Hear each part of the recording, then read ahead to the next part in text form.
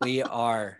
To talk about cortisol surging, Yes. you know, as you're trying desperately to get into something. I'm so sorry, Laurie, that you're having these patience. issues, and for everybody here too. Laurie, you want to share your screen, and then I'll just turn it over for you. Can you make me a co-host? Because I'm going to have some video embedded in this, and if I'm co-host, the video will play better. You got it. Thank you.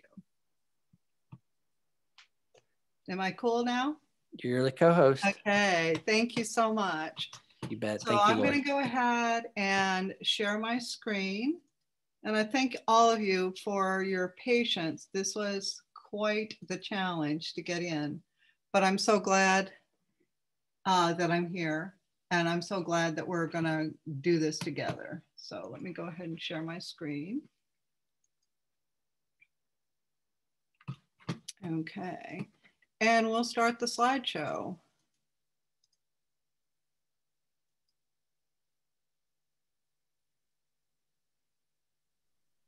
Okay. Oh, we can see your first slide, why sexual behavior is traumatic. Yes, and now it's going to go into the slideshow, I hope. Should do that.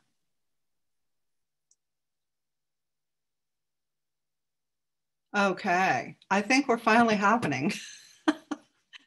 Thank you, everybody, again, so much for your patience getting into this. So I want to talk to you today about why sexual betrayal is traumatic.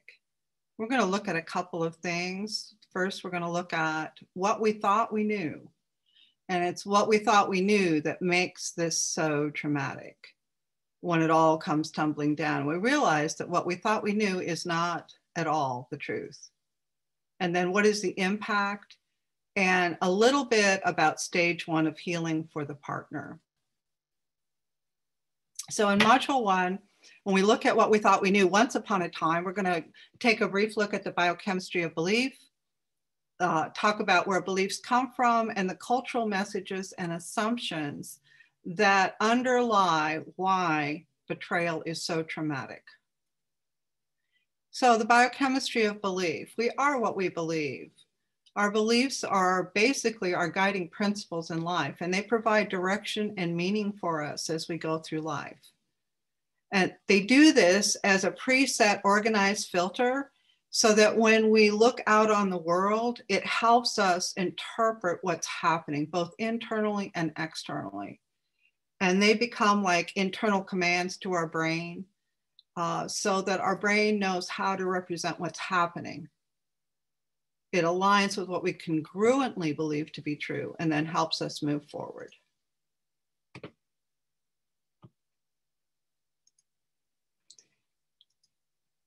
In the absence of beliefs, or if we're not able to tap into our belief, we feel very disempowered. We're just confused, we're unsure, we're lost because we don't have our filters anymore to tell us which way is true north.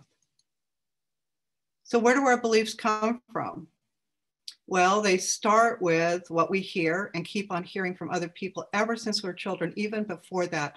I spent 20 years as a childbirth educator. I attended thousands of couples while they were expecting their first or second or third babies. And one of the things that I learned during that time is hearing is one of the first senses that a child growing in utero develops. So they can actually hear what's going on outside while they're growing and developing. So we start our beliefs very, very early. Our beliefs come from our environment, our immediate home environment, our town, our village, events that have happened during our lifetime or previous lifetimes where we read in history, knowledge that we gain when we go to school, or knowledge that we are imparted from our family, our past experiences, and then of course we know the power of visualization to create affirmative beliefs. Our religious beliefs, our faith beliefs, also contribute to what we think about love. And religion on its surface is a system of beliefs and practices that we use to be in relationship with God or some higher power. But there's a deeper, sometimes hidden meaning to that about not being alone. And this thing about not being alone is so important as one reason why betrayal is tremendously traumatic, because we are created to be in relationship. It's absolutely essential for our physical and psychological well-being. We need to feel that we have someone in this world who has our back. So not being alone is really important. And this video gives a brief overview. You know what? One thing I'm going to do here, I've got to, there's one thing I have to do in order for the video to play well. When I share my screen, 1 second here. Okay, I'm going to go ahead and optimize it. Okay, now it's optimized. So this gives a brief overview of the importance of love in world religions.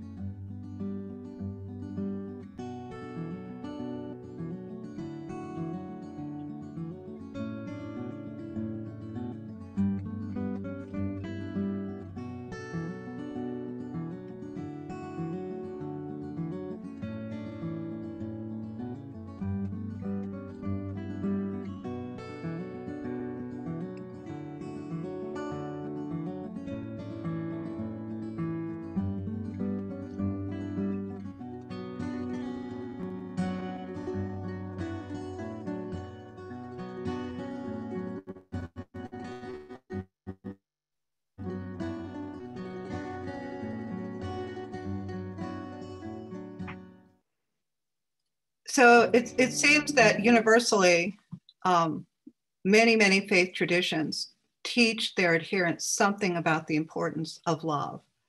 So we're just surrounded by this idea that love is important, and our culture has reinforced it. For example, Mahatma Gandhi, who so many of us admire, taught where there is love, there is life. Elizabeth Gilbert, a lot of you probably have read her books, has written to be fully seen by someone then and to be loved anyhow. This is a human offering that can border on the miraculous. And that is so true. It really feels miraculous when somebody sees us as we really are and loves us just as we are. So healing. This is a beautiful quote by Pablo Neruda. I love you without knowing how or when or from where. I love you simply without problems or pride. I love you in this way because I do not know any other way of loving but this, in which there is no I or you, so intimate that your hand upon my chest is my hand, so intimate that when I fall asleep, your eyes close. This is a sense of being completely at one, of being merged and totally supported in life. Lao Tzu said, being deeply loved by someone gives you strength, while loving someone deeply gives you courage. And we see that over and over again. When someone really loves us, we find within ourselves an incredible amount of strength. And if we love someone, we will put our lives on the line to try to help them. Maya Angelou, who I just adore, love recognizes no barriers, it jumps hurdles, it leaps fences, it penetrates walls to arrive at its destination. And here's the key, full of hope. Hope is an important part of love, and what betrayal does is it just shatters hope. And finally, Nicholas Spark, I'm nothing special of this, I'm sure. I'm a common man with common thoughts, and I've led a common life. There are no monuments dedicated to me, and my name will soon be forgotten. But I've loved another with all my heart and soul, and to me, this has always been enough. These are really powerful words that go deep into our consciousness and subconsciousness about what love can do for us and how we are to show up if we are loving people. And so I don't know how many of you are Princess Bride fans. I love the movie. And here we have in this movie, this great little scene where Prince Humperdinck is trying to marry Princess Buttercup. Marriage. is what brings us together today. Marriage, that blessed arrangement, that dream within the dream within a dream, right? And here's the dream, the fairy tale. I mean, we saw it acted out. The messages were reinforced, not just in movies, not just in literature, not just in what we were taught in our faith, but we saw it in real life, the fairy tale.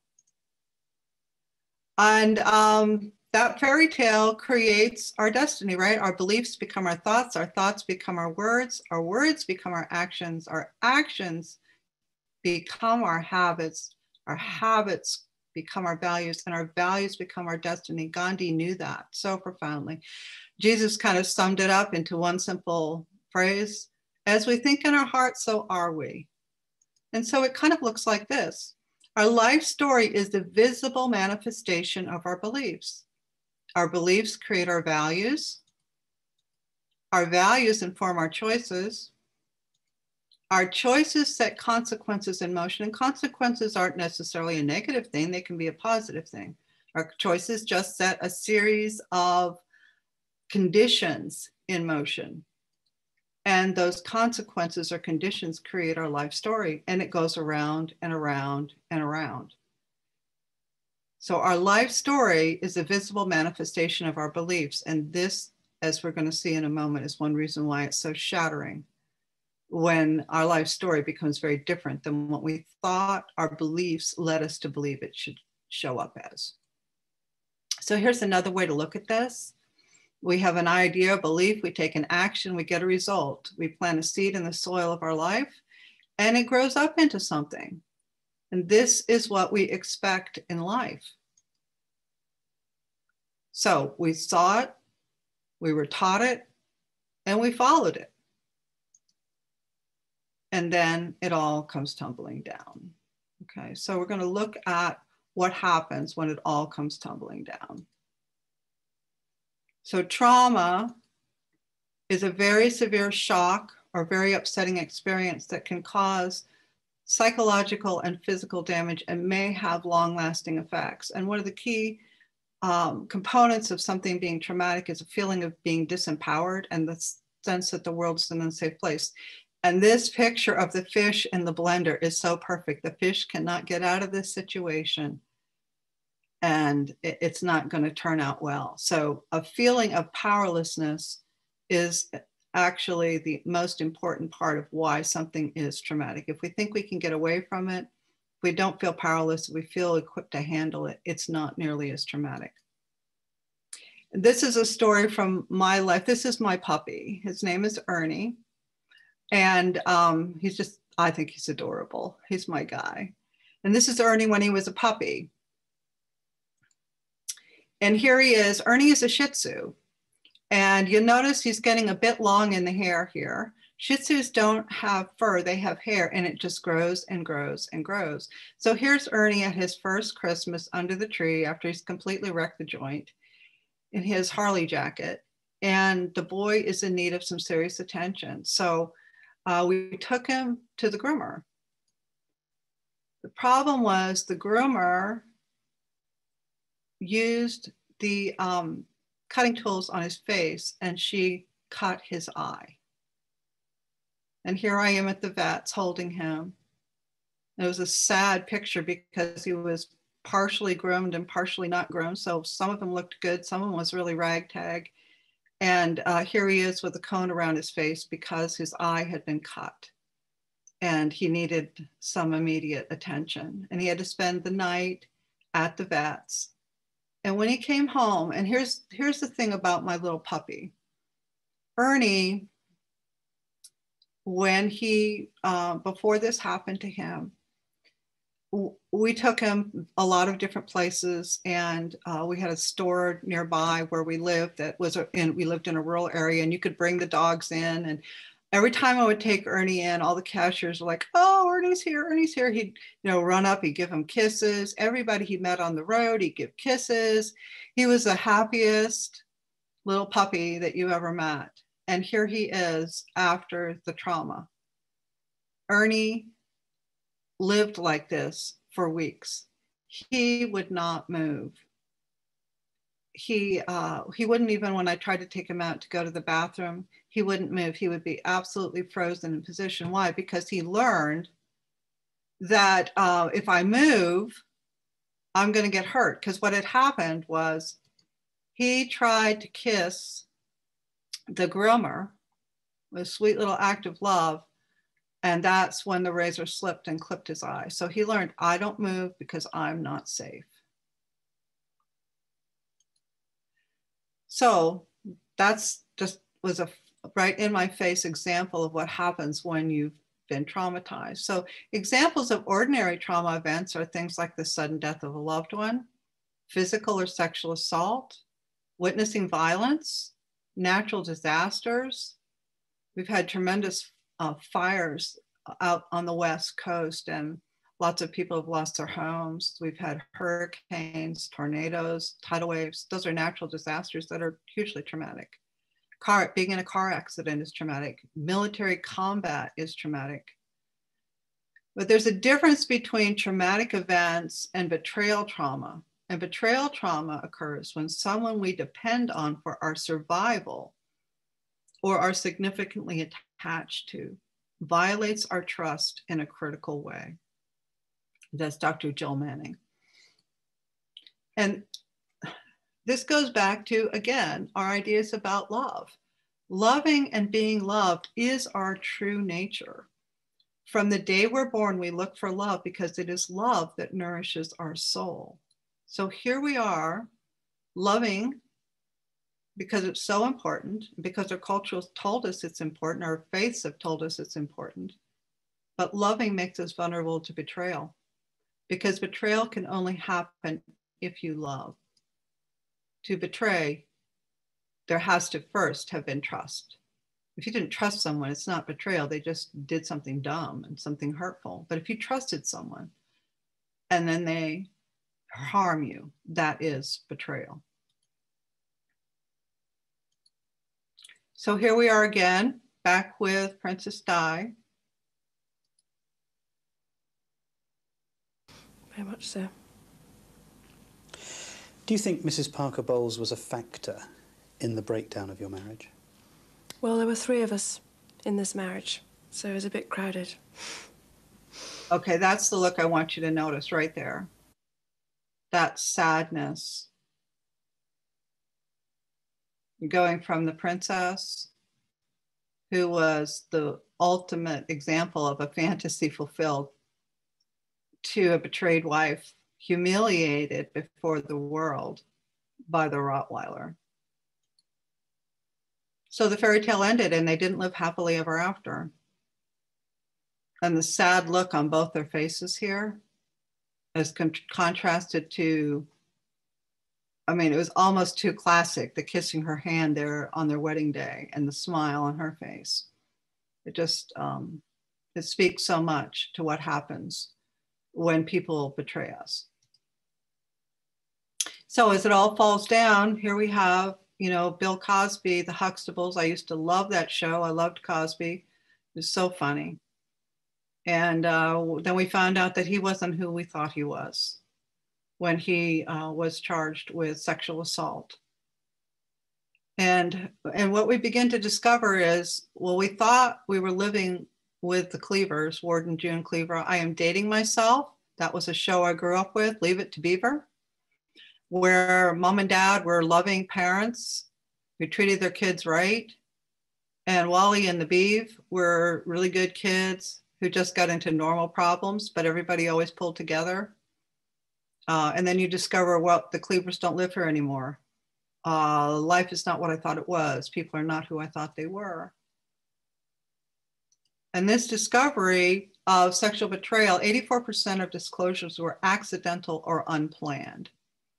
And Dr. Barbara Steffens found in her research that 75% of the discoveries of sexual betrayal occurred when a partner discovered evidence or stumbled upon something like a text from an affair partner, maybe a phone call from an affair partner to the text. Maybe she discovered something on the computer where it was obvious that porn was being downloaded, or perhaps she didn't have any direct evidence yet that there was some type of sexual betrayal going on, but she was like, this marriage is not working. I know we need outside help. I'm not sure what the problem is, but we've got to go get help. So 75% of the discoveries that there was sexual betrayal occurred under those kinds of conditions. And it's a real shock when that happens. It's a real shock. And I love this quote by Stephen Dietz: "One should rather die than be betrayed. There is no deceit in death. It delivers precisely what it's promised. But betrayal, though, betrayal is the willful slaughter of hope." And if you remember back to the Maya Angelou quote about the link between hope and love, love is full of hope. Hope for today, hope for tomorrow. But betrayal slaughters hope. So here we are. We've been violated by somebody we relied upon or depended upon for our safety and security. Not a stranger, but somebody that we relied on and depended on.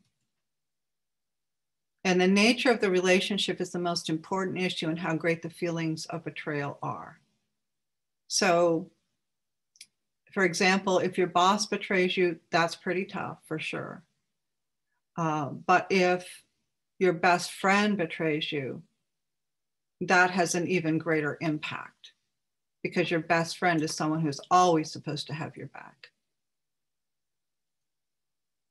So Dr. Jill Manning gives these examples of betrayal trauma: contracting an STD from a supposedly faithful partner. I've had many partner clients who, one of the ways they found out that their cheating was going on is they went for a routine gynecological exam, or they went for an exam as part of a pregnancy, and an STD was discovered. And they were like, what? How can that be? I mean, my husband's the only one I've been with. And then it all comes out. There could be, again, evidence of a spouse's sexual addiction. As I said before, perhaps a text message, a phone call, charges that are unexplained that show that money has been spent on something other than family expenses. Sexual or physical abuse by a parent obviously is an example of betrayal trauma. And financial deceitfulness in marriage. I've had partners whose spouses who are involved in sexual addiction or problematic sexual behavior who've spent upwards of $500,000 on their addiction. It's a lot of money. 401ks that have been cleaned out, savings accounts that have been cleaned out, second mortgages that have been taken out to fund sexual activities that are not supportive of the marriage. And that's a form of betrayal. So one of the interesting things about betrayal trauma, even though it shares a lot of the same psychological, physiological, and neurological symptoms that are part of fear-based behavior, it's distinct in two important ways. And these are really important in terms of understanding why partners can be so emotionally dysregulated. And this goes first one back to the idea that the perpetrator is in close relationship with the victim. So the violation of trust is experienced as very, very personal. It's not a random offense. It feels very personal, even though I tell my partners, you didn't cause this, you can't cure it, and you can't control it. It still feels that it was very personal because this was my person. This was the one I trusted. This was, and they did this to me. So because there's a close relationship, it's experienced as almost a personal attack. Even though oftentimes people who have problematic sexual behavior will say, well, I wasn't even thinking about you when I did this. Well, yes, that's the whole point. You weren't even thinking about me. And you're always supposed to be thinking about my well-being, because I'm always thinking about your well-being and how any action I take is going to affect you. So because of the personalized nature of the betrayal trauma can be more stabilizing to our social schema than a strictly fear-based trauma. And that's because it ripples out to everything. It ripples out to, what do I tell my family? What about my friends?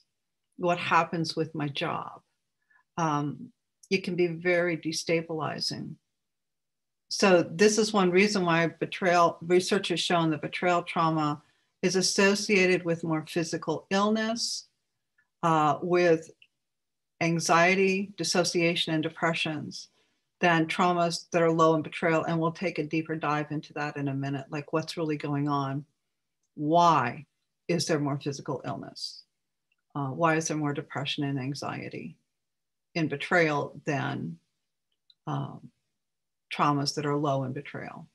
For example, if someone drives into you, if you're driving your car and someone crashes into your car, that is a traumatic event. It's not personal. And you may still have the PTSD flashbacks of that event, but the likelihood of developing a physical illness from that or depression from that is much less likely than it is from a betrayal trauma. The second way that Dr. Manning points out that there's the difference between betrayal trauma and event-related trauma is that there's a high risk of reoccurrence. And this becomes really important when you're talking about a marriage situation, or whether, if it's not a marriage situation, a partnership situation, whether it's dating or people who are living together, because there's a close and interconnected relationship between these two people. And it can be really difficult to confront the situation or to think about severing ties with this person, especially if there are children involved. Partners will often stay in a relationship when there are children because they're trying to make sure that their children are going to have a roof over their head and food in their bellies. They keep hoping that things are going to work out, that their loved one will go into recovery. And I'm using here mostly female terms for partners and mostly male terms for those who have problematic sexual behavior. And I know that it goes both ways. There are men who have experienced sexual betrayal too. But the vast majority of my clients are women. So I'm just using that term, but I want you to know I am aware that it does go both ways.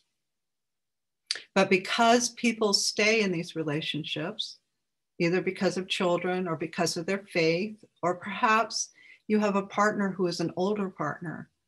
And I have partners who are in their 50s, 60s, even 70s when they discover what's been going on, even though they always knew there was something, but then they finally discover what it is. And now the stakes are really high for an older partner because of the financial ramifications if the marriage ends. And because now there's children and grandchildren usually. So the ripple impact on the whole life of the partner is much larger. So they tend to try to stay and keep hoping that, that their loved one is going to go into recovery. But we know that the risk of reoccurrence is high in this particular kind of behavior. And so the trauma is often repeated. So in this example, Dr. Manning points out that if you're physically assaulted by a stranger, we're unlikely to encounter that same person a second time. But the betrayed spouse is someone who shares our life. And if they're no longer sharing our life and our home, they may be sharing children with us or extended family with us and finances. So this makes it,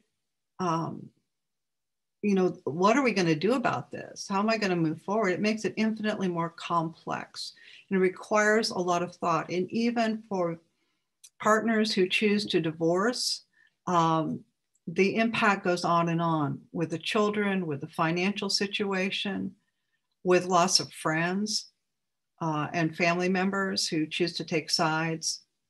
So this is one reason why partners often will stay, at least for many, sometimes many years, while they're trying to figure out, is it better to leave or go? And meanwhile, there's this high risk of reoccurrence. So they're being re-traumatized over and over. So the trauma perspective in terms of the partner and spouse, going back to the idea that trauma is a response to an event that shatters our world and our assumptions and our sense of safety. We're often left terrified. We're very unsettled. We feel very unsafe in this situation. Every area of our life is impacted. And this is a question that partners ask over and over again. Who is this person that I've been waking up next to for 10, 20, 30 years? Who is this person? I thought I knew them.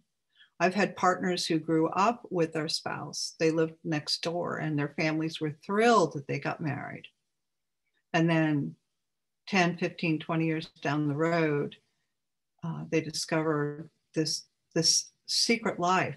And they're like, who is this person I've been with all my life? I don't know who you are anymore. That's very unsettling. Has it all been a lie? And this is something partners ask over and over again. Has anything been real? Any time that he said he loved me? Any nice thing that he did for me? What about my family? Has this all been a lie? And so going back to that earlier slide where we talked about how our beliefs give us the ability to have perceptions about life, they're a filter for us. Well, when they're not working anymore, when our belief in who this person isn't working anymore, it sets up feelings of tremendous disorientation. We're just not sure which end is up. From the couple's perspective, from the coupleship, who we are is shaken and shattered. I thought you were my person. I thought you loved me. I thought you were always going to be there for me. And that's all shattered. The sense of safety within the relationship is ruptured. Partners no longer feel safe. They don't know what they can trust anymore. They don't know that they can believe anything that's said anymore, or even anything that they see. When something nice is done for them, if their spouse brings them flowers or buys them a gift, they don't know, is that real? Is that true? Or is that a guilty conscience? So there's no safety in being able to receive anything anymore. Partners often will isolate because they're trying to figure it out. They're confused. They don't know what to say to other people. They don't know who to trust anymore. So withdrawing is a natural thing for partners to do while they try to figure it out. They may have initially reached out and talked to maybe their faith community or some friends, maybe family members. Sometimes those are safe conversations that partners have and they feel supported, but oftentimes partners are shamed or told what to do, like, well, I would leave him, or I would do this, or why did you do that, or well, how could he do that? And it's not helpful. And so they tend to isolate. They're afraid. They're afraid for themselves. They're afraid for their children. They're afraid for the person that they love who suddenly becomes somebody that they don't know.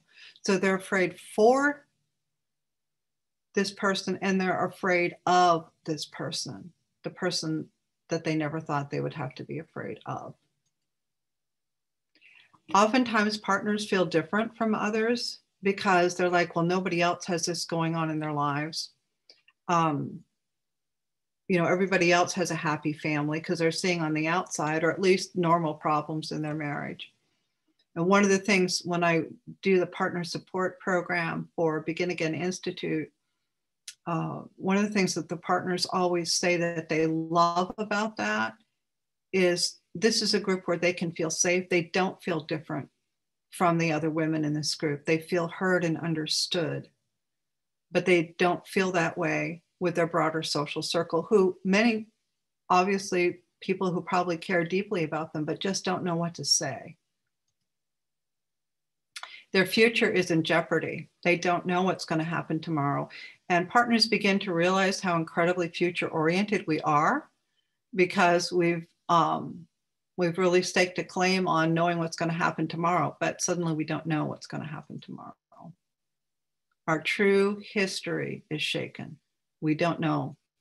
When we look at the pictures of family events, we don't know if we can look at any of those anymore. And oftentimes, partners will take down all of the family pictures. And this is what they're looking at. When their life seemed so clear before, now it's just a wreckage. And this picture from the morning after 9/11, or it might not have been the morning after, but it was shortly after 9/11. What I know about the morning of 9/11 is that that was one of the most beautiful mornings that New York City had in a long time. The sky was blue, it was great temperature, everything just looked wonderful. And in a very short period of time, there was just a heaping pile of wreckage and a lot of death. And that's exactly what happens to partners. They can be motoring along thinking that their life is good. And then in a moment, it all comes crashing down and they don't know what to do with the wreckage because it's so huge. They're not sure how to dig out from underneath it. So they go back again to their life story and they're like, wait a minute, how did a nice girl like me get into a horrible story like this? And they start to second guess everything. They just look at everything and it leads to a crisis of belief because their brain is struggling to make sense of this because the experience doesn't fit what they believed. So it's like, I think Dr. Jake Porter is the one who said that discovery of sexual betrayal is like someone took all the files in your filing cabinet and threw them on the floor. Whereas before your life seemed very organized, you knew how to perceive what was going on, you knew how to respond to what was going on because you had a set of beliefs. Now nothing makes sense and you don't have any idea how to put it back together again. So let's take a deeper look into that, into the psychological impact, the physiological impact, and then what do we do? How do we find safety and stability from that place? Well, Dr. Barbara Steffens in her research found that approximately 69% of spouses show signs of PTSD, at least initially, and some go on to have even complex PTSD, which we'll talk about more in a minute. They have trouble with emotional regulation. They have extreme anxiety, even depression. There's brain fog. They're unable to read, to concentrate, and to think clearly. Well, why is that? Well, because every part of their life is under threat. Their marriage is under threat. They don't know what the future is going to hold for their marriage. They thought this was a kind of a till death do us part arrangement. And now they're not sure they want to stay in the marriage. They just don't know. Our children are under threat. And this can be an age-specific thing in that little children might see that mom is emotionally distressed and not know what's going on. Mom might be not have the bandwidth to be comforting to her children. She may snap at them because she's so stressed herself. So her children may experience great discomfort, but children also are like canaries, I say. They will show the family pain even when the reason for the pain is hidden. Children often act out. And a mother will do so many things to try to protect her children. She's afraid for her children's future. She wants her children to have a good relationship with their father. So she doesn't know what to tell them. She doesn't want to. Most partners don't want to tell their children what's going on because they don't want to do anything to harm that relationship. And so they're trying to protect them, but they feel like they're not even sure they can trust their husbands with the children, especially depending on the kind of pornography that's being watched. You know, are my kids safe? Our social circle, a partner's social circle, her friends, what does she say to her friends? Does she say anything to her friends? Will her friends understand? Will her friends judge her? You know, who's going to be there for her? Can she trust anyone? Her faith, what she believed about God, what she believed about life, what she believed about herself and others. that's all under threat because it didn't turn out the way she thought it was going to turn out. And partners will often double down and try harder and harder with the same belief system, but it keeps not working for them. So the longer they do that, the more their ability to have faith in life, in themselves, and even in God gets tested. So that all feels like that's under threat. And of course, their future is under threat. They don't know what's going to happen tomorrow. You know, is it going to cheat again? Am I going to get an STD? What about our finances? Can we keep our home? You know, what's going to happen with our holidays? What's going to happen with our life? Is this marriage going to survive? And then finally, the health. And partners, autoimmune diseases are not unusual in partners. We're going to talk a little bit more about what happens to the physical health of the partner here in a second. So this gives you a picture of what's going on in the brain to try to understand why some of these symptoms are showing up. First of all, we're going to start with the amygdala, and that's down here at about 4 o'clock. And that's what I call the alarm or your sonar. It's one of the first structures in our brain to process sensory information. And it does this to determine very quickly whether we are in any kind of threatening situation. So it will scan a person, a situation, or an event to see if there's any threat here. And what it does is it goes to the hippocampus, which is like a search engine. Call it our Google search engine. And it says to the hippocampus, is this okay? Is this a dangerous situation? If the hippocampus doesn't have any kind of stored memory that says this person is not safe, the hippocampus is like, nope, you're good. And I'll give you an example here of how this worked with a partner I had where, again, someone who married a guy she grew up with, thought she knew him very well. And the normal routine when he came home from work was he'd walk into the house, he'd come over and he'd give her a kiss, and then they'd chat about the day. And then she discovered that he had been cheating on her from the time they were dating. And now they were about 15 years into the marriage with several children. And so one day, he comes home a little bit late and he doesn't walk over to kiss her right away. He just kind of hangs back. And she said, the next thing that happened was something she absolutely never would have believed could happen. It was like she was watching herself from the ceiling. She completely lost it. She turned into a screaming woman and she couldn't stop herself. And she had to leave the room because she couldn't stop. And so I asked her, I said, well, what would have happened before you discovered he was cheating if he'd come home a little bit late and he kind of hung back and didn't give you a kiss? And she said, I would have just told myself he must have had a tough day at work. I'm going to give him some space. I said, would you have lost it? She said, no, absolutely not. I would have just gone ahead, made dinner and not had to worry. I said, well, what was different this time? And she thought, and she said, oh, I know what was different. This time I told myself, I bet the reason why he's like that is because he stopped off at the strip club on the way home.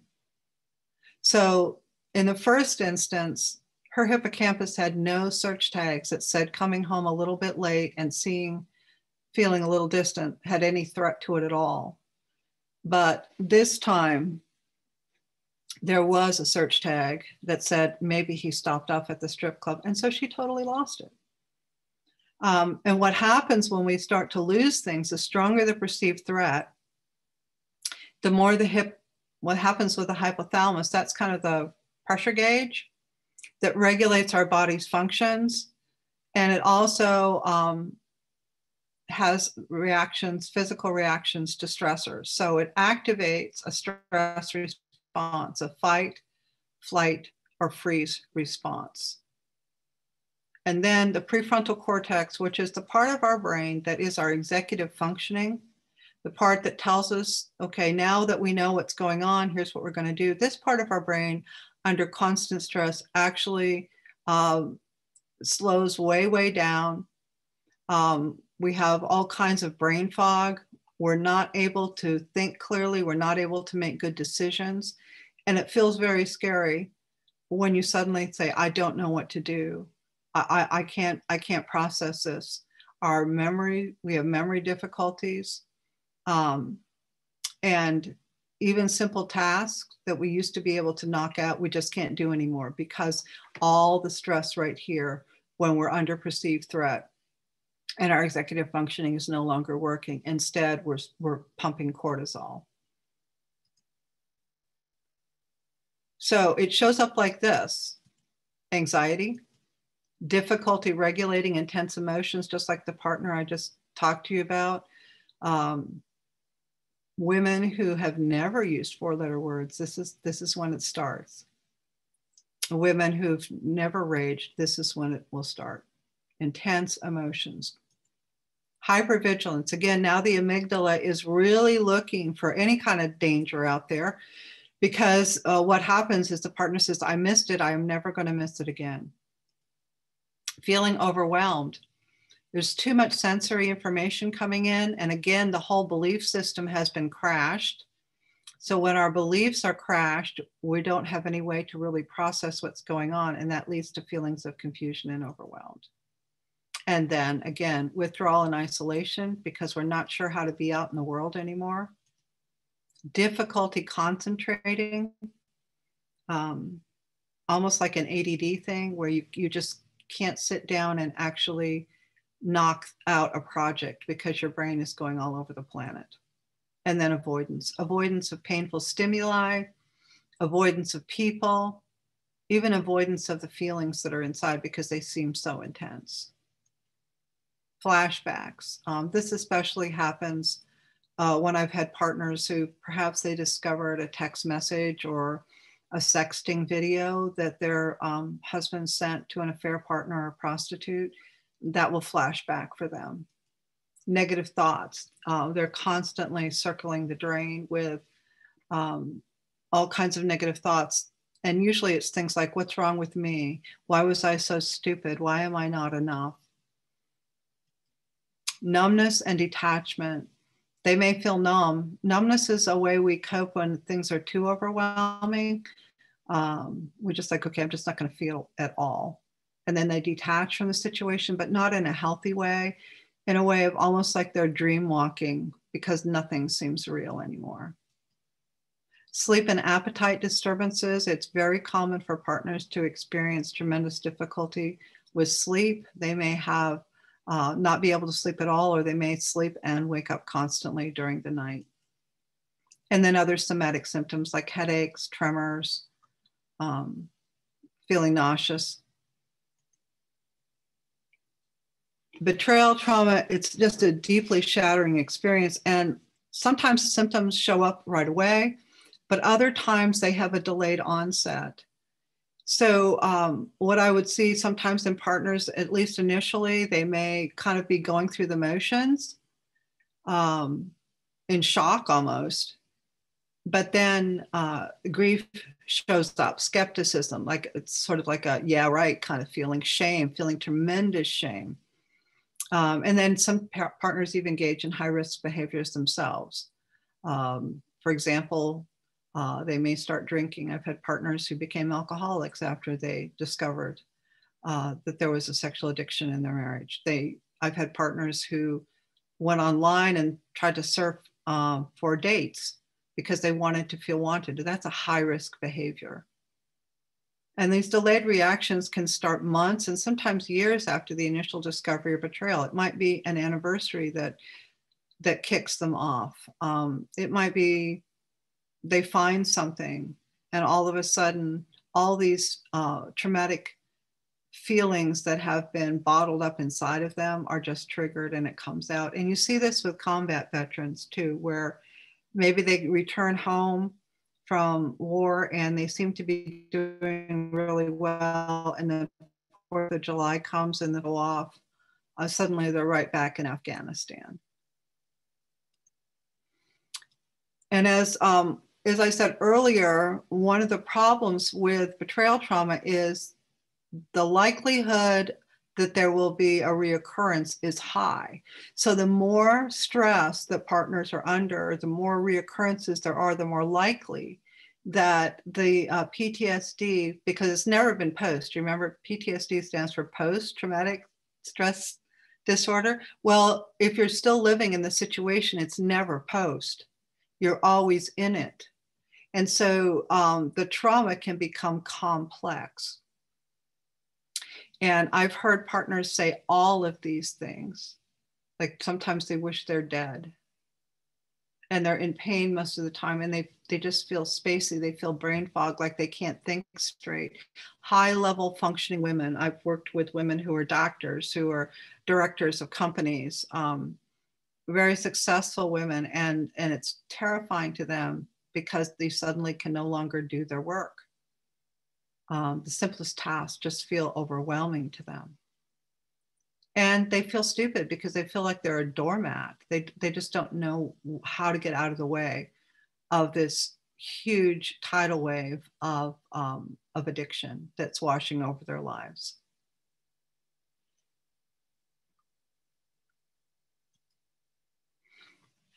When we live in this kind of high stress situation for extended periods of time, we're just pumping cortisol all the time. And so one of the things that happens is weight gain. Cortisol will pack on the weight. And sometimes, that's because partners are eating to try to comfort themselves. And carbs, there's very few problems in life that can't be handled by suitable application of chocolate or carbs. So sometimes it's because they're eating, but it's not always because they're eating. Sometimes they're not eating and they're still gaining weight because of what happens with the insulin response within the body, and the weight can get packed on. Thyroid problems are common with partners. I've had a number of partners who had thyroid cancer or some type of thyroid misfunction, irritable bowel syndrome. The natural killer cells in our body are lowered, and then there's an increased risk of osteoporosis. There's a passage in the book of Proverbs that says a crushed spirit dries up the bones. And it does. There's just something about constant sadness, constant feeling overwhelmed and helpless that affects our bones. So Dr. Sims did a study on with partners and asked them, like, what's happening? How's this showing up for you? Here's several quotes from the partners that she surveyed. And I can say that, and I've worked with hundreds of partners, that my partners have said the very same things to me. Not being able to read, it's almost like the words get stuck on the page. It's very scary. Getting lost a lot. It's not uncommon for partners who are driving to an appointment or driving to meet a friend, and they've gone this way many, many times, and all of a sudden they get to a stop sign and they're like, do I go left or right? I don't really know. I can't remember how to get there.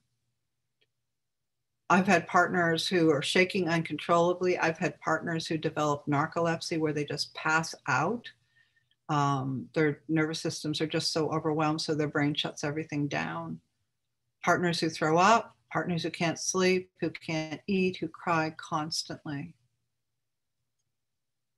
So this has to do with allostatic load, which is the wear and tear on the body that accumulates as we're exposed to repeated or chronic stress. So you're seeing here in this, this picture the various factors that are going to lead to allostatic load. So one of the first ones is environmental stressors. So that's things like what's going on at work, what's going on at home, what's happening in the neighborhood.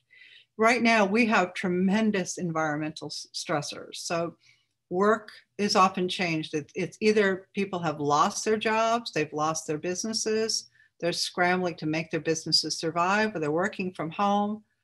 At the same time, their kids are being homeschooled and they're trying to juggle it all.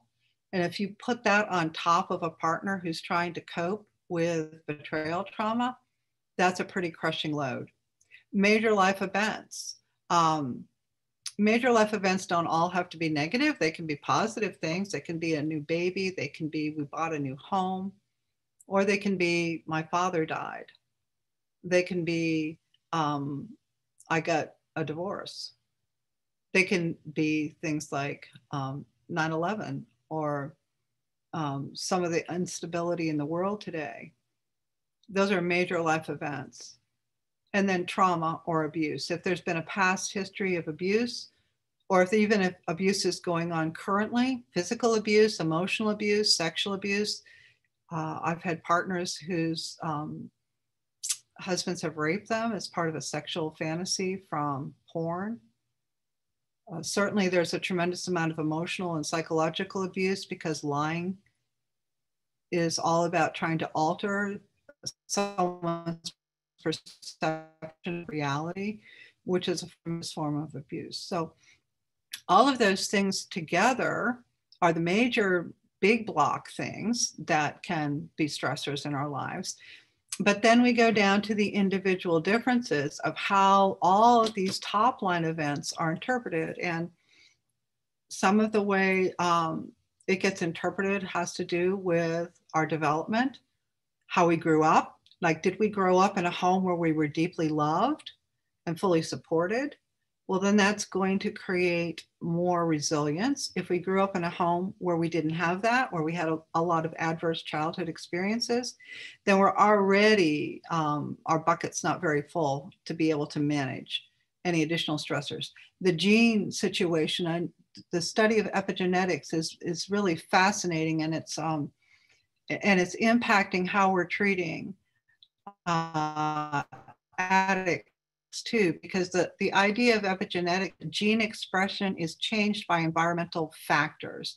The underlying genetic code may stay the same, but the way the DNA is read and translated can vary depending on what happened to our forefathers, which is just fascinating. For example, there were stress responses in children and grandchildren of Holocaust survivors, and were different than children who were not grandchildren and children of Holocaust survivors. So a Holocaust survivor, their descendants had more increased stress reactions than someone who hadn't been through that. And the same thing was true for food-related reactions in children and grandchildren of famine survivors. And so this is just a fascinating new way that we're looking at it. But what science is thinking now is that epigenetic changes are thought to play an important role in post-traumatic stress disorder, both in whether or not it develops and how resilient the person is going to be after that. And so this all leads to the idea of perceived stress. Is there a threat? Is there no threat? Do we feel helpless? Do we have resources? Are we always hypervigilant? What are our behavioral responses? Are we fighting? Are we fleeing? Are we freezing? Are we eating stuff we shouldn't be eating? Are we smoking or drinking? What are we doing? Are we doing healthy behavioral responses to try to cope with all of these threats? And all of that contributes to how we adapt to this allostatic load, how well we're going to get through this with a maximum amount of resiliency and the minimum amount of ongoing harm. So I know a lot of times when, at least historically, when partners would go for help, one of the first questions they would be asked after they revealed that there was some type of sexual betrayal in the marriage was, well, tell me about your relationship with your father, or tell me about what it was like when you were growing up. And that is a family of origin approach, looking at previous relational trauma. And it's not that that's not important, but that's important down the road. But here, when I'm talking about the difference in meaning making and expectations, there is an overlap. When you have betrayal trauma and previous relational trauma, this intersection right here turns out to be important in terms of what meaning the partner makes of the situation and what expectation she has of the situation. If she can remember a time when life was different, as in better, then there's not going to be as much overlap here. She's going to have some hope that life can be better for her. If she knows that the world has been a safe place for her, she has resources she can go to, she has social support, then there's not going to be as much, there's not really a big overlap here. She's going to be more resilient. If she has experiences of feeling loved and cared for, she's going to have different treatment needs than a partner who grew up in a home where there was a lot of trauma. But the approach that we take at the Association of Partners of Sex Addicts Trauma Specialists, which I'm the partner, I am the president of that organization, is that while we understand that family of origin issues impact the partner's reserves to respond to betrayal, a partner's most immediate needs are for safety in the current situation. So the way we would handle it, I love this cartoon. Let's get the monkey off your back and then we'll take care of the foot in your mouth and then we'll deal with the thorn in your side. So we tend to deal right away with what's going on right now. And that's kind of a lead into, and just a very quick overview of the first phase of what we do with the multidimensional partner trauma model. Because we start with the understanding that the partner of a sex addict or someone with problematic sexual behavior has responses that serve as reactions to a stressor that's traumatic in nature. There are predictable emotional, behavioral, and physiological ways that her body and mind attempt to survive and adapt to a dangerous situation because she is seeking what she can't find, which is safety in an unsafe situation. So this is one way that the APSATS model differs from other models. An addict-centric model, which is a historic model, tends to focus on the needs of the addict, while the partner-centric model focuses on the relationship through the partner's experience and needs, as well as through the needs of the addict. In the addict-centric model, the partner or the family is seen as support for the addict's treatment, but in a more partner-centric model, we recognize the sense of victimization and self-blame that the partner feels as a core wounding of her trauma. Partners are often seen as out of control or controlling in an addict-centric model rather than trying to adapt to life with an addict.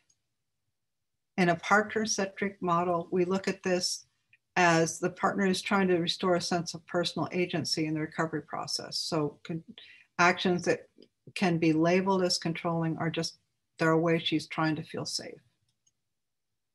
In an addict-centric model, the partner is seen as having her own disease of co-addiction or codependency. But in a partner-centric model, we transform the partner's trauma story into an empowerment story. So again, in our model, we deal with the mental health of the partner rather than label her as having a disease. We believe that healing and restoration is possible. And while I would say that recovery is ongoing, it's not a matter of, hi, my name is Laurie. I'm a codependent because I married somebody with a sexual addiction. Recovery is simply thinking in healthy ways. So yes, we do continue to work on our own recovery, but from a place of healing and restoration, not from a place of, I will always be a victim of this thing that happened to me. We believe that the symptoms that the partner are showing are consistent with traumatic stress rather than symptoms of her own disease. We believe that she's impacted by events beyond his or her control rather than culpable because she picked this person or because she loves somebody who has a disease. And we believe in traumatic growth and resilience, and we acknowledge that and we cheer it on, as opposed to seeing the partner as powerless and having to claim powerless. She's powerless over other people's choices, but she's very empowered in her own choices. And so what we do then in phase one of our model, and there's 3 phases in the multidimensional partner trauma model. The first one is achieving safety and stability. The second one is mourning and remembrance. And the third one is reconnection. But I'm just going to do a really quick flyby here of what we do to help the partner achieve some sense of safety and some sense of stability. So one of the things we do is some psychoed, and we start usually around boundaries and requirements. What kind of boundaries do you need to have in place so that you can feel safe in this situation? And some education about problematic sexual behavior, understanding that this is not about you, this is about someone else's trauma, someone else's choices, can be very helpful. Therapeutic disclosure, making sure that future disclosures are not these drive-by disclosures where someone unburdens their conscience and dumps all kinds of hurtful things on their partner, but it's done in a safe way where support is present. And addressing possible relational abuse.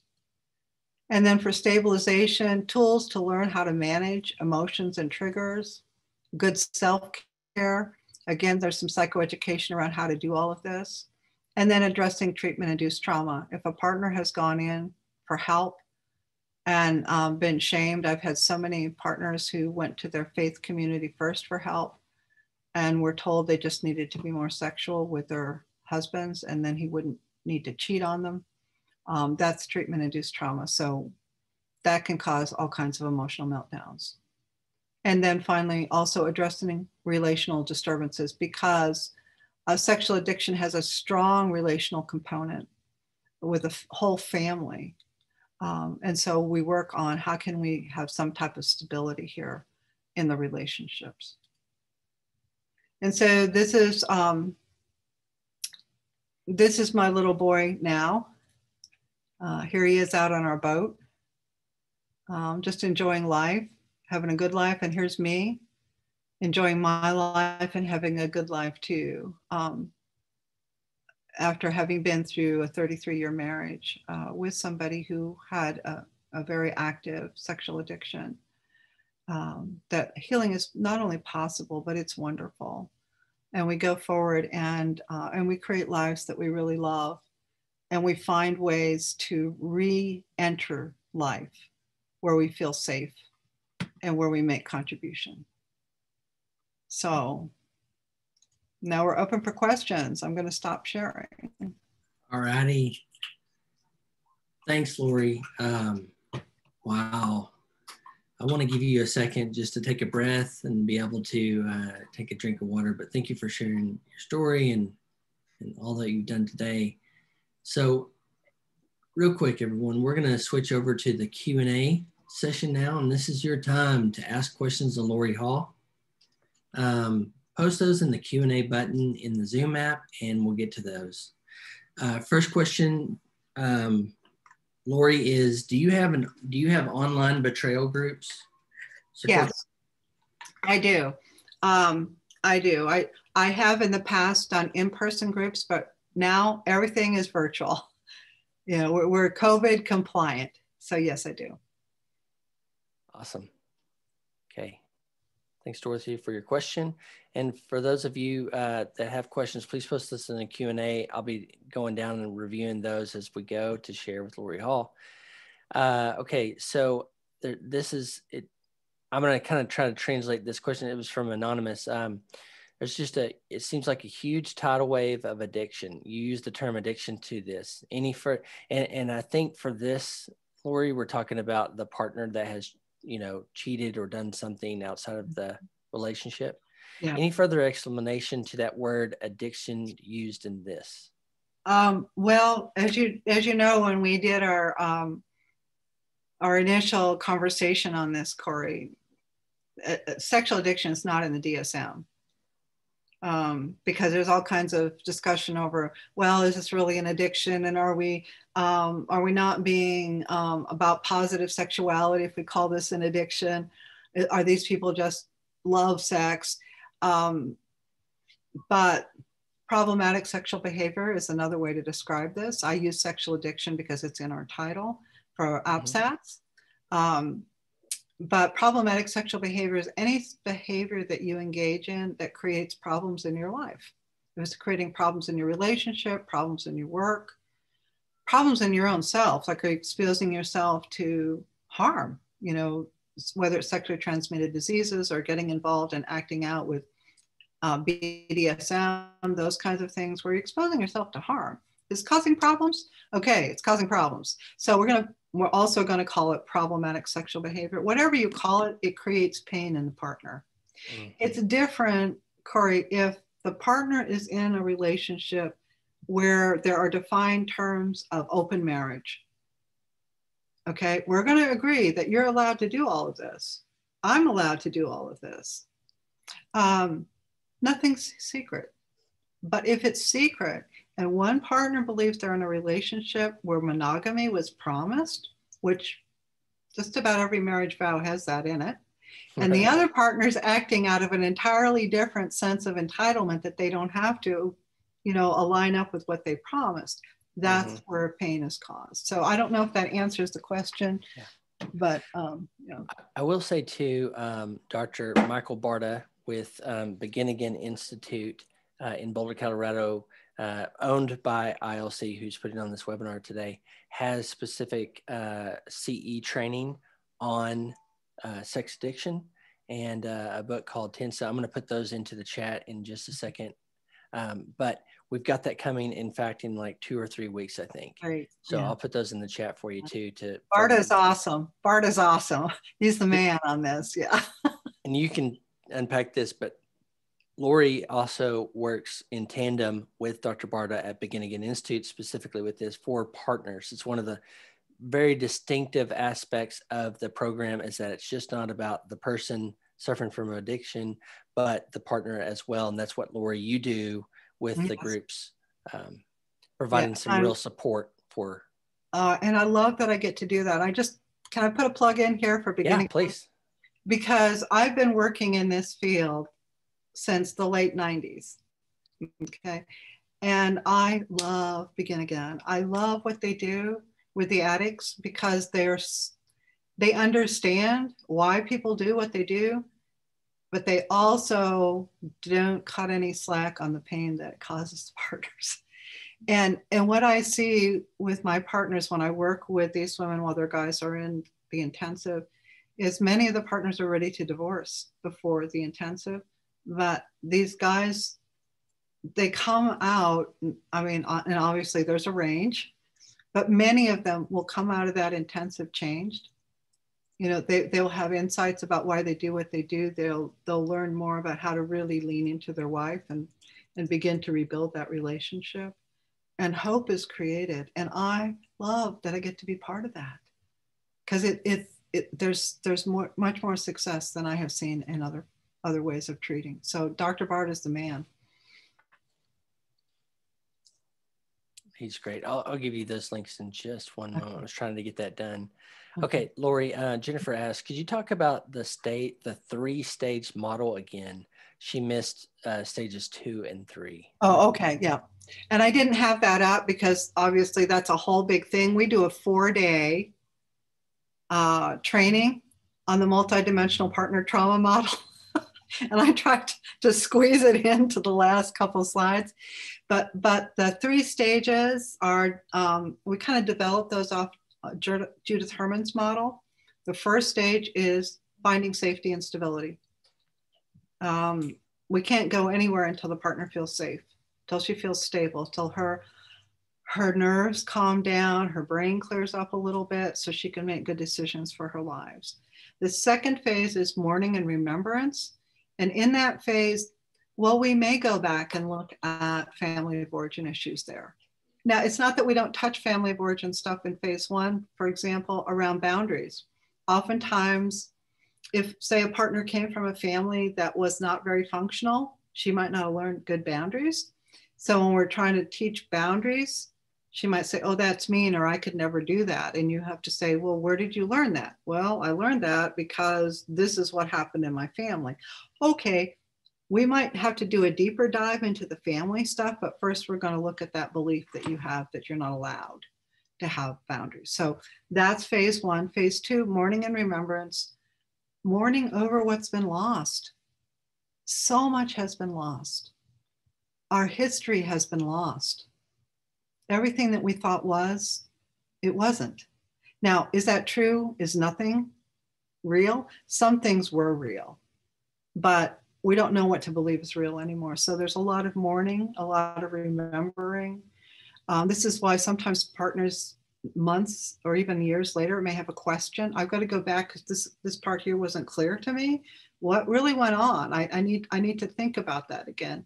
And it's this overwhelming sense of I'm trying to put my life back together again, try to reorganize so I know what really happened and what didn't. So that's the mourning remembrance. And the third phase is reconnection. And these are not like, oh, we finish block 1, then we go to block 2, then we go to block 3. They overlap, okay? But reconnection is reconnection perhaps as a coupleship, if the coupleship can be saved. Reconnection with self, because the greatest relationship rupture is not between the addict and the partner, it's between the partner and herself. The self-doubt that develops is huge. The self-judgment is huge. So she has to reconnect to herself and to reconnect to life. Like, how is she going to go back out from this time of isolation, of feeling shame? How is she going to go back out and re-engage life? So reconnection to all that is the third phase. Thanks, Laurie. Mm-hmm. Dorothy asked in part 2 of her question earlier about your online betrayal groups. How does one refer someone to those groups? You can email me, Laurie, Laurie, at APSATS, APSATS.org, APSATS.org. I had to think there for a second. Get all the right letters in there. I'm going to put this into the chat real quick as well. And also put a link to Dr. Barta's book. Yes. And the other link I meant to do was for the CE webinar. Okay, Laurie at apsats.org. Okay, so yes. Here's the email. You can see that in the chat. All right, Melanie asks, with Dr. Stephan's research from 2005, what do we predict as the disclosure stats today with social media and technological? Bless you. Excuse me. I'm sorry. Did you get the last part of that? With No, Dr. Stephan's? Yeah, I know. I thought I could get the end of the sentence there. With Dr. Stephan's research from 2005, what do we predict as the disclosure stats today with social media and technological advances? I'm not quite sure what she means about this disclosure stats. Does she mean the size of the problem? I mean, obviously, in the last 15 years, the problem to me has escalated because porn is so easily available. I mean, back when my husband became addicted, the way you access porn, I mean, obviously you went down, you got your copy of Playboy, you could get your copy of Hustler. It wasn't electronic. You had to go down, you had to buy it. And there were the seedy shows, but you had to kind of look for them. I mean, it wasn't like in your face all the time. Today with smartphones, computers, iPads, it's like a flood. It's like a flood. So I'm not sure if that's what she means. It's a much bigger problem today, I think. And if you want a more current statistic, I can find that and send that off in terms of the size of the problem. But it's huge. Okay, she said yes. Stephan's had it at 75%. Okay. Are we at 90%? Is what she's kind of getting at there. So, well, this was the discovery. Was at 75%, the way the partner discovered. Okay. And I'm not 100%. I'm sorry. No, 100%. In other words, 90% of the time, is it the partner? Is a partner discovering this 90% of the time? Is that what the question is? I think it's more around discovery. Yeah. But Melanie, if you have, because you just said that, or 75% or so is the discovery rate. Well, the partner usually 75% of the discoveries were the partner finding something. Gotcha. Okay. Or being contacted by an affair partner, which that's a really shocking thing. And I have clients that's happened to. Affair partner or a prostitute reached out, like a prostitute who was trying to extort her client. I'm going to tell your wife if you don't give me so much money, and then just reached out to the wife because that's what happened. So I was like, what? And I don't know if there's a higher percentage than that now. And I guess the nuance here too, Laurie, from what you're saying is discovery versus disclosure. Yes, exactly. And the point I think is well taken, that it's very, very rare for the person who's acting out to come forth and say, I have a problem. Okay. Okay. The closer the partner gets to saying, I think there's something going on here, I'm not comfortable, she's often gaslit as a way to push her away from discovering the truth. So the chances that he's going to be forthcoming, and again, I'm using male here, I know they're female sex addicts too, is slim. It's very slim. It's almost always the partner who's going to find out by accident of what's really going on. Yep. I think that's a good distinction, and you partly answered, I think, what Melanie's trying to get at. Now, with the discovery rates that we've talked about, in the instance of social media and technology, that maybe, those discovery rates have gone up, I think is what she's. Yeah. And I think she has a real good point there, because I'm thinking back to when my husband was involved with all of this. It's really hard to find any smoking guns, because again, that was back in the days when you bought the magazine, or you had to go to the seedy part of town, to get some action. But now today, you've got it on the phone, right? You get the phone, right? I'm like, oh, I saw it on the phone. Yeah. So I'm sure it's much higher. Yep. Thank you, Laurie. Don says problematic sexual behaviors are considered similar to other process addictions, correct? Yes. Can you address the distinct difference, since it is relational, intimate, and thus traumatic to a partner? The distinct differences between a process addiction and a substance addiction? I believe that's her question. Okay. We're saying they're very similar. Well, I think that I understand that trying to make a difference between a process addiction and a substance addiction, because they are treated, there's some similarities in how we treat them, but they are different. But in terms of the impact on the partner, as I said before, sexual addiction feels so much more personal, because it is about the most intimate thing that you're only supposed to share with the person that you've agreed to share that with, right? I mean, it's like, wait a minute, this is something that it's supposed to be about for me, that you're not supposed to give away. And so however you label this, it feels very personal. And so therefore, for example, if you're a partner and you have a spouse who is an alcoholic, well, that's been so enculturated, very few people are going to blame the spouse for an alcohol or drug addiction, in their loved one, right? Although some people might, because they're just very uninformed and they blame everybody anyway. But very few people are going to do that, and it doesn't feel as personal. Yes, there's the same sense of you are disconnected from me because you're off in your addiction. You're not, you're not being intimate with me, and I don't mean physically. I mean emotionally intimate, because we know addiction is about numbing out life, right? So whatever you use as your method of choice for numbing out life, it keeps you from being able to connect or attach to your loved one.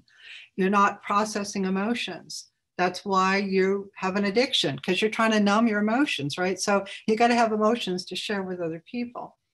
So there's some big similarities in the impact, but the process addiction of sexual addiction,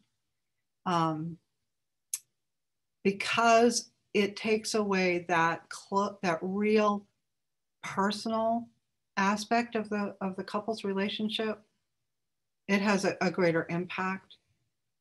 And I don't know if I'm really addressing, because I'm not 100% sure how the distinction between process and substance is related to the impact of the coupleship in the question that's being asked. Yeah, I think you've answered it. And if you have a nuance to that, please share that in the question. But I think you have just sharing some of the differences that, like you said, more shame on spouse partner Much more versus a shame. substance abuse that's Mhm. like, Right.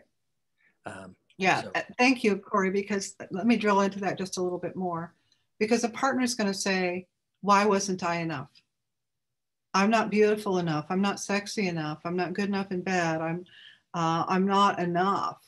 So there's a tremendous feeling of shame, as opposed to if the addiction is alcohol or drugs. Well, a partner is never going to be alcohol or drugs.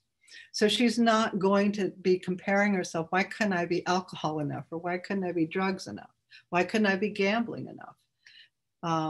Which is a process addiction too, right? Um, but the sex piece is supposed to be part of the partner's experience.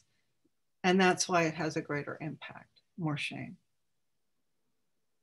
thank you, Laurie. Mark asked, could you discuss the steps to healing for the couple? I know in our past webinar, we kind of got to this too. Yeah. You know, disclosures happen. Okay, now let's try to heal. Okay, so there's been a therapeutic disclosure. There may even be a therapeutic separation while the addict deals with recovery, goes into recovery, because he may not be safe for the partner to be with. Okay, and it may be actually healthier for his recovery if he isn't constantly in shame because he's disappointed his spouse. So there may be a therapeutic separation. If there is, you have a timeline, you have goals, you're clear about how the check-ins are going to be done. So there may be that, but we work on the coupleship by working on the addict learning how to have empathy for his partner and the harm that's been caused. And we work on the coupleship also by helping the partner learn emotional regulation skills, learning how to shift from resisting to allowing. But that's all in the course of boundaries, right? We don't just open ourselves back up to somebody who's been betrayed us because we're going to be hurt again. So it's this gradual process, and it's very incremental, and it takes time, and people have to realize it's going to take a lot of time to repair, especially depending on how long the cheating's gone on. You know, if you suddenly realize 30 years into a marriage that the whole marriage has had this going on, that's going to be an awful lot of work to repair that damage. It doesn't mean it can't be done. I've seen couples both do their own recovery work, and they touch base with each other on what they're learning. They rebuild, and they have a much stronger relationship than they ever thought possible. Just real quick, we passed the CE portion. This is the Okay. Q&A portion. Yeah, I'm going a little bit longer. I'm sorry, but because it took a little bit longer for me to get on the call. So yeah, no, actually, Laurie, you're good. I was okay. just trying to tell people that the CE portion has already ended. Okay. This is the Q&A that we want to, always share with people and part of the accreditation part. Okay. But if you need Sarah, like for instance, you're asking, you're free to go. We've got you. We will be sending the link for the evaluation shortly after this, though.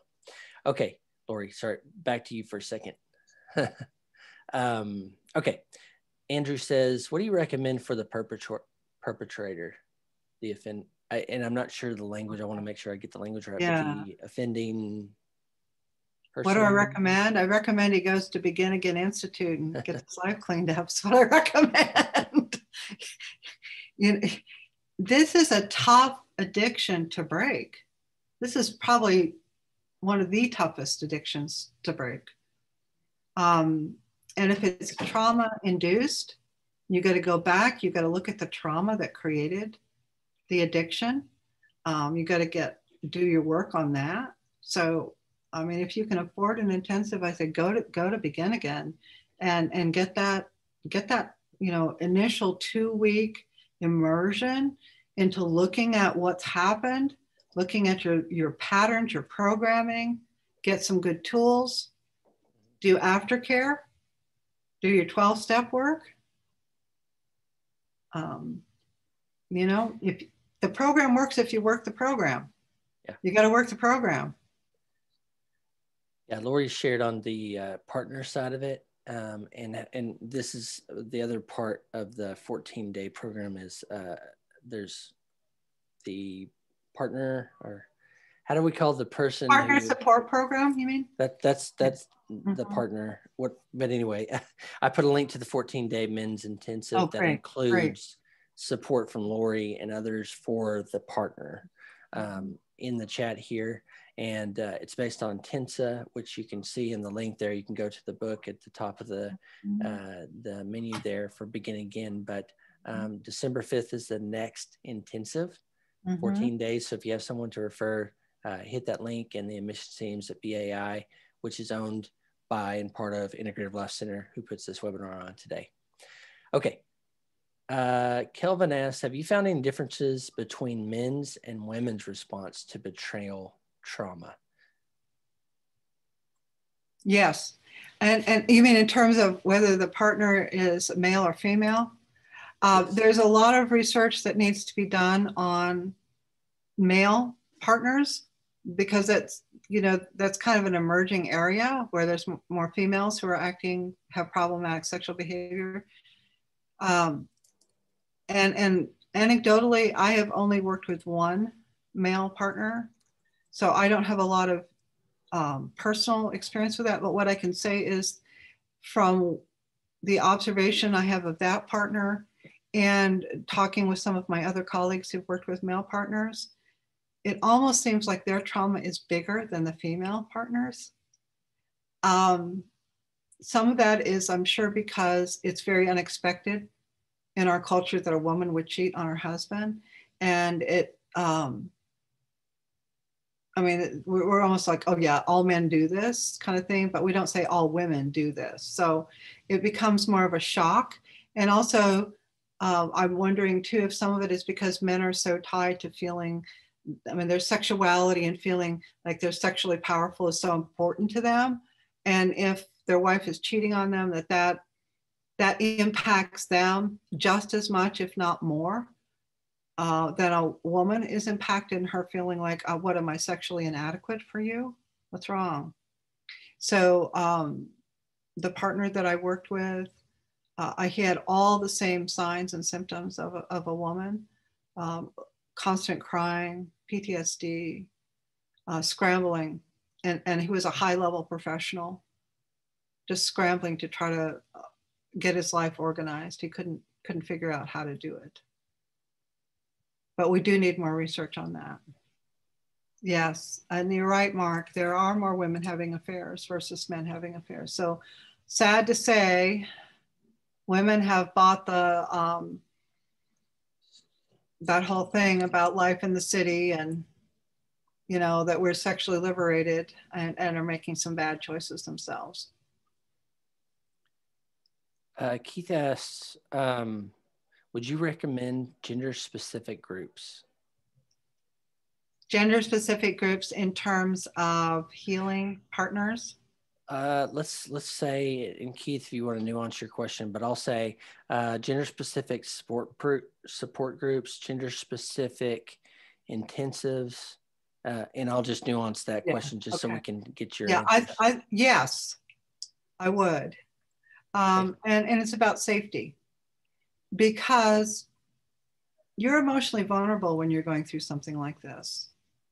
You know, whether you're the partner who's trying to recover from betrayal, or you're the addict who's trying to clean up their act, if you will. There's a tremendous vulnerability there. And you want to be in a place where you feel safe, where you're not going to be like drawn to somebody who's going through the same trauma you're going through, and perhaps get involved with them. So I think it's good if it is gender specific. Excellent. Lana says, can you recommend any resources other than or similar to affairrecovery.com for a young couple to access together to work towards healing after a couple of affairs have been disclosed? A little more information on that. Young couple does not feel it's a sexual addiction, which has been explored, but are still having difficulty with healing from the betrayals and repairing and building that trust. Yeah. I think Dr. Jake Porter has a platform called Choose Connection. And you're right. It's not, you know, just because someone cheats on you doesn't always mean it's sexual addiction. Just they cheated, right? But he does a lot of work, and he's getting ready to launch a new platform. It's daringventures.com is his website. So he's getting ready to launch a platform where he's going to have videos and check-ins and stuff like that. It's very reasonably priced. What was the website again? daringventures.com. I think I can type it in here. I'm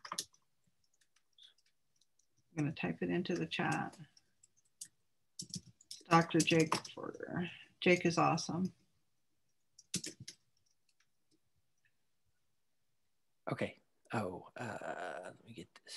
That only went to panelists, but that's okay. I'll Oh, I'm sorry. Okay. It's okay. I'll take care of it for Okay, you. That's what I'm here for. All right. Okay. Okay, great. You just answered those questions.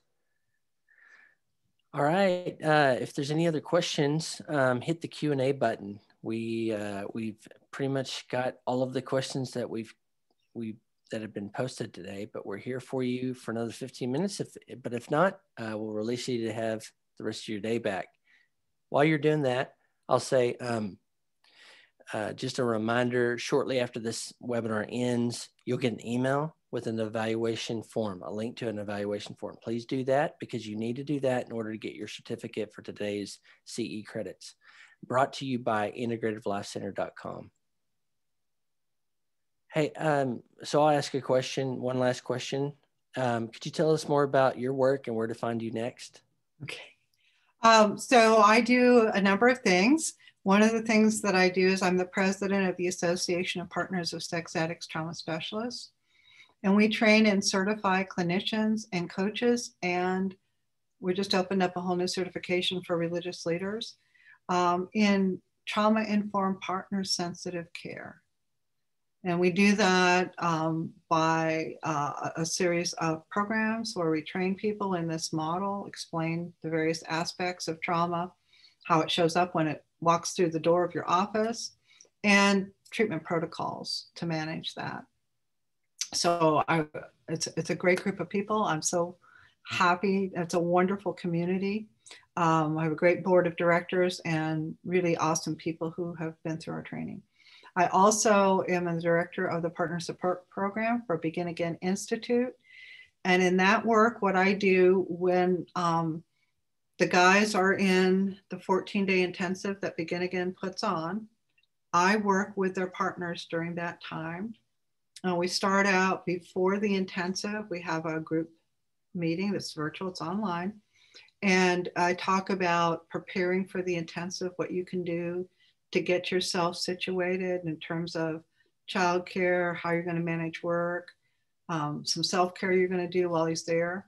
And then during the intensive, partners get an email every day that has psychoeducation, a handout, a video, information to help them understand what's going on and take care of themselves.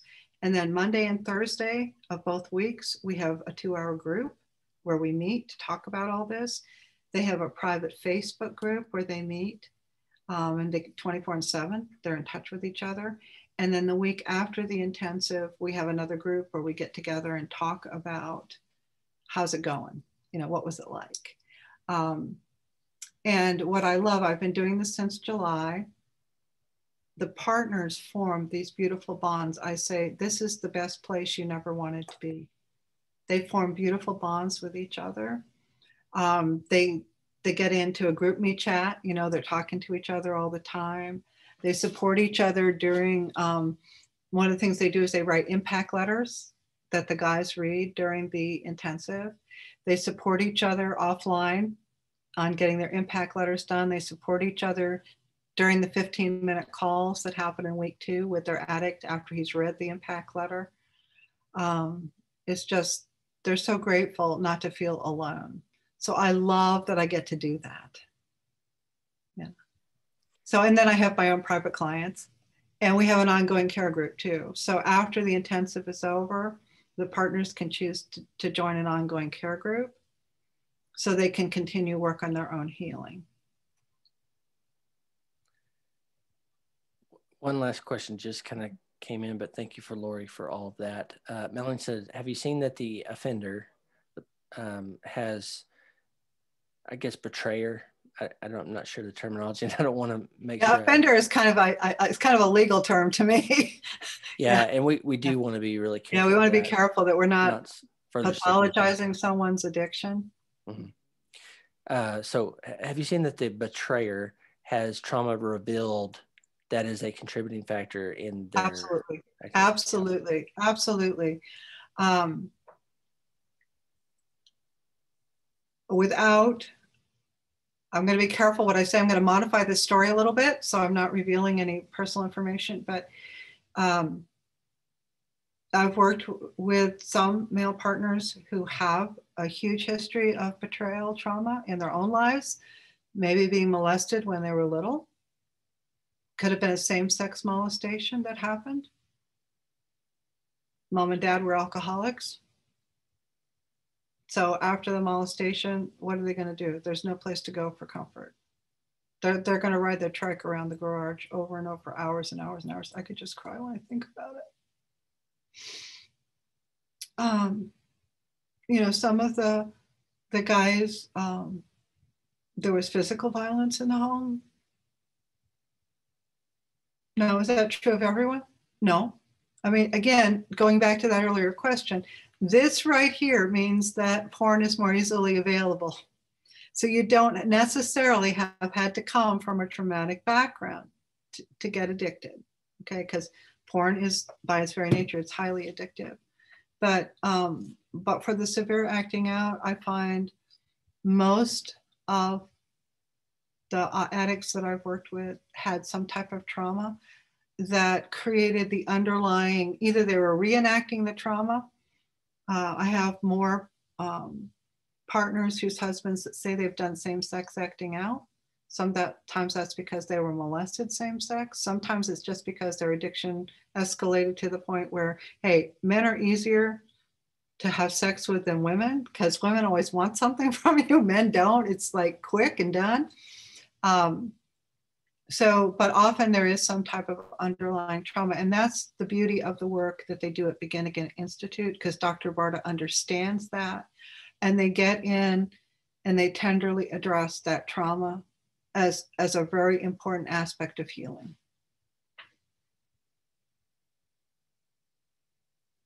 So I'm going to I put the wrong link in here, but if you go to that link, I just put, you can download the first chapter of Dr. Barter's book called TNSA, Trauma-Induced Sexual Addiction. Laurie, thanks so much. I know this has been, it's your work, but it's also part of your story too. And we all appreciate you. You got a couple comments coming in saying it's been so helpful to share the perspective and from the partner side of betrayal. Yes. All right, Laurie. Well, yeah, thanks so much. I'm so sorry about the problems at the beginning. Oh my gosh. Talk about adrenaline. It's like, this is going to work. I know it's going to work. We're going to get through this. You did great. Tech always throws a wrench in the plan. Yeah. Hey, everybody. Thank you from Integrative Life Center. Thank you so much for being here today. And look forward to that email about the evaluation form so you can get your CE credits. Thank you all.